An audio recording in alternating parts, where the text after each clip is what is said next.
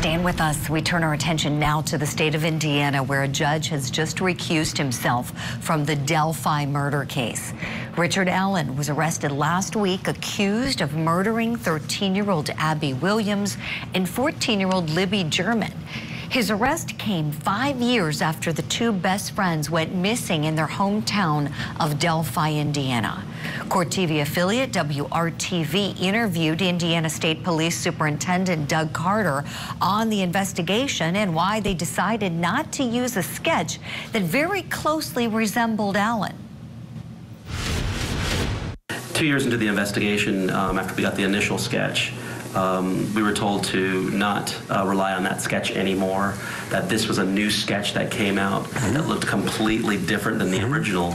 But when we see the mugshot of Richard Allen, he looks mostly like that initial sketch. So why the change 2 years into someone that didn't look anything like the person that we were presented with on Monday? Well, I'll answer the question in two parts. One, isn't that amazing? That he looks a lot like one and a little bit like the other, depending upon the eye of the beholder, right? And I've said all along, those sketches are not photographs. There are reasons that we structurally, or not structurally, but logistically changed the investigative strategy throughout the middle of this, and in multiple phases. Some were not even recognized, nor did they have to be. But those detectives are going to base what they're going to do based upon what they know, and what they know comes from the people that live in that community and around the world, literally around the world. So I think that was the absolute right decision at the time to do what they did. I've always said that the two sketches are simply sketches, they're not photographs. It's a piece of an investigative puzzle. And when we're all done with this, we're going to be able to meld the two of them together.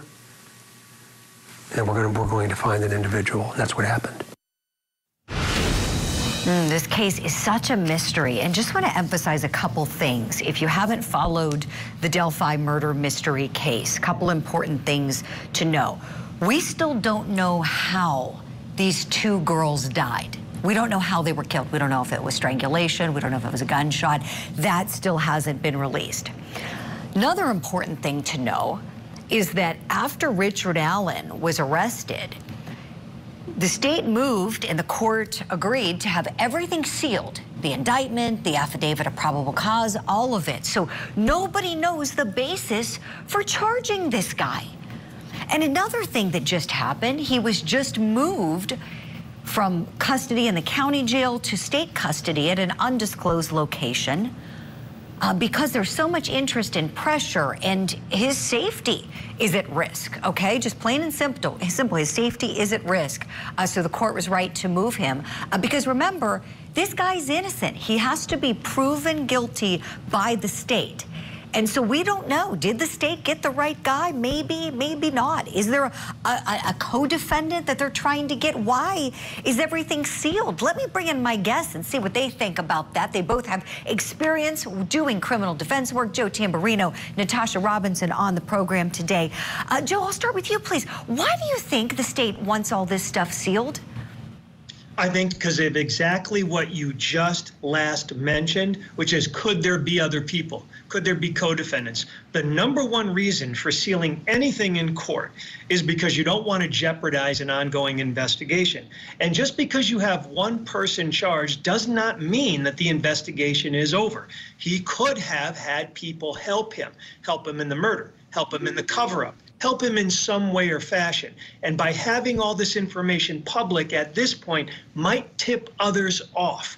Really, that's, I would say, the biggest reason why you would want to have this information sealed. Joe, thank you. Natasha, what do you say to that question, please?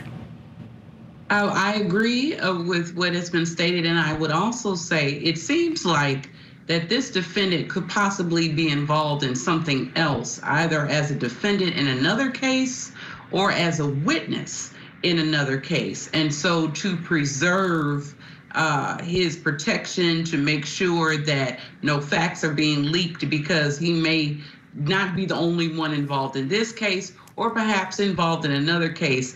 It seems to be they're being proactive in their secrecy. There are just so many twists and turns in this case right now, and the only thing that we know other than the death of these young women is that this person has been, or rather is being held accountable, but we don't know what for as of yet. Exactly, Natasha. Thank you for that. I want to share with everyone a piece of evidence that has really been the only piece of evidence put out into the public realm on this case since those two girls were found dead. And that is that cell phone video that was taken from Libby German's phone. And you see a man in the video and you hear the words, "Guys down the hill." Let's watch it together now.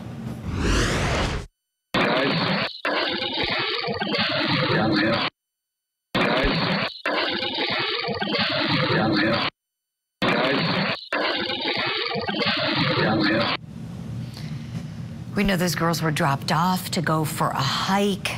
We know it was one of the children's sisters that drove them there. Kelsey German is Libby German's sister who dropped them off.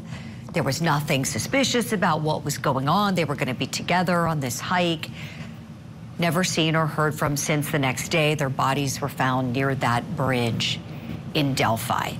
That piece of evidence, I can see why investigators for many years didn't have much to go on with that. Joe Tamburino, any thoughts on that video, what it shows and what we hear in it, please? Defendant, it's great evidence because that puts him right there with the girls, no doubt about it, and he could have been the last person that saw the girls. Now, I have no idea because, again, everything's been sealed. What is the corroboration that that is him, that it's his voice? Has the prosecution tried to get any other types of voice samples from the defendant? So there's a lot of things we don't know. But if that's him in that video, that's pretty damning evidence toward him. You're right, Joe. If that is him, that is huge. Let's take a listen to an interview that Kelsey German, Libby's sister, did, talking about that day, kind of recounting what all happened. Libby walked into the bathroom and asked if I would take them, go with them, and spend the day just enjoying the trails and taking pictures. Since I had to work, I said no. So a little while later, she came and asked me again, and I told her if she could find a ride home, I would drop them off. When they got out of my car, I made sure they both had sweatshirts. I told them goodbye. I told Libby I loved her. They walked out, and that was the last time I saw them. Natasha, can we talk, please, about the heartache that these families have been through, particularly Kelsey German? You see that. I can't imagine what that would be like, you know, to just be going about your business. You're helping your sister enjoy a beautiful day outside with her best friend, and then to probably try to replay it in your mind after the fact. Could you speak to that, please, to the families of these victims and what they're probably going through right now?